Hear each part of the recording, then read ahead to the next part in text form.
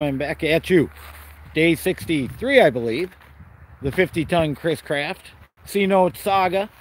We can see it all right up behind me there up on shore. Monday morning, not much going on, waiting for the mediation on Thursday, and I hear it's a Zoom mediation. Whatever, you know. I got to say that's not the best. You think in-person mediation would be better. Always easier to sell yourself in person. But that's Thursday. What I want to kind of talk about today is, as the title says, why aren't they just letting them tow this doggone thing out of here? Okay, now they've both been tagged. Each of them, spin it around here. Both the trucks got an orange tag on the front and the trailer's got an orange tag. They've both officially been declared unserviceable by the Minnesota State Highway Patrol. So that begs a question. They're unserviceable. Isn't that what tow trucks are for? That's what I thought. Now, they got a couple of them tow truck TV shows like Highway Through Hell, Hell on the Highway, whatever. The one out in Donner's Pass is great because they got trucks like this that end up in the ditch all the time. Their loads are tipped over, the trailers are smashed. They get 2 or 3 tow trucks there, they yank them up out, and then they hook them up and they drag them off. The cops don't come and give them a ticket every day. The county doesn't come and put barriers around the tipped over trailer in the ditch. They hook those things up and get them the heck out of there. They don't ask, do you have a legal place for this thing to go? They don't ask, do you have permission to drive on the highway? They don't ask anything like that. The cops show up, they make sure everybody's safe, there was no drunk driving, anything like that. And then they let the tow truck drivers do their work and get the junk out of there. Get it back to the shop, get it back to where it's going. Just get it off the highway, get it out of the ditch. They don't sue them in court after preventing them from moving it.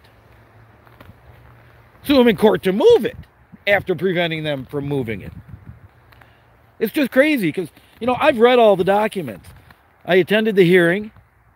I think I got a pretty good handle what's going on. And given Minnesota statute, from what I've seen, 100% legal to hook these things up to a tow truck, tow them down the road. There might be a little bit of an issue with an oversize on the boat. And yeah, you got to deal with that, so they might want to do it at a certain time of day. But one thing they don't do, out on the highway, in Donner's Pass and these others, is say, hey, you're going to wait till the middle of the night, you're going to get a permit, you're going to comply, and not only that, we're going to give you a bunch of tickets. No. I think, Turbine Guy thinks, they should just let them tow the doggone things out of here. Where it's going? None of their business. None of their business. If it's going on private property, what the heck does the county care? County's got nothing to do with it. You got tow trucks that are capable of towing these things, which I'm sure they do. Hook them up, get them out of here. Don't block them in and give them tickets after tickets after. Don't do any of that. There we go, reconnected. Sorry about that. But key is right now, just get this thing home. Quit making, you know, people's lives miserable. Some people don't want to see it anymore. Some people want to help.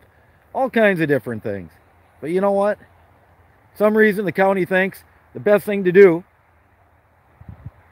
is to hold him accountable, and I'm not sure for what.